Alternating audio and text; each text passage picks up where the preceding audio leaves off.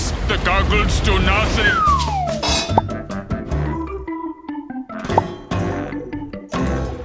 One of the most common questions we get asked is, what is the agar good for? Or what's the different colours? Which should I use? Is a jelly-like substance made from polysaccharides obtained from the cell walls of certain red algae species, primarily Ogonori from the genus Gracilaria. Blue agar is just agar and water.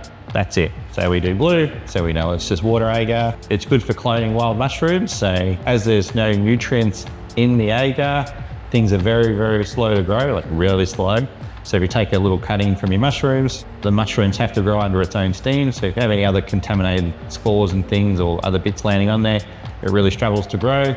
So generally, although it takes a long time to grow, your mushroom fungus will get growing, and then you can just cut the leading edge and go on to a normal agar. So it's really good for cloning, and that's about it. There's no food source, so it's not good for much else. Green agar is MEA agar with antibacterial. So if you're having any bacteria problems, which is sort of bits of slimy stuff, this is good to clean up your cultures you've got. It is slower growing. Pretty much everything will grow. Other fungi and things will grow. So if any spores land on there, that's going to grow too of other funguses, but it's good for helping slow down bacteria and stuff to get your mushroom fungus away from it, then cut it, and then give it some MEA. So only good for cleaning up cultures. You can use it, but things are slower growing. That's not good over time, just using antibacterial. MEA agar is just a standard looking agar. This is essentially for everything. So you can do spores, cloning. You need to be very clean with your cloning, otherwise everything will grow.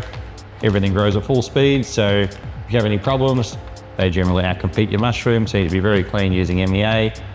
Having a flow hood is a must, still air box to minimum, but you will have some issues if any spores land on your work. So MEA is good for general purpose, cloning, spores, everything transfers from other agar, everything grows.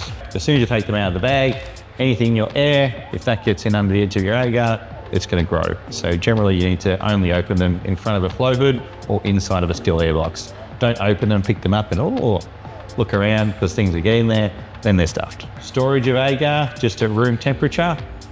Sometimes you get some condensation build up. That's due to the fluctuations of the temperature. So if you've got a stable room temperature between 18 to 20 degrees, that will stop any condensation forming inside your plates.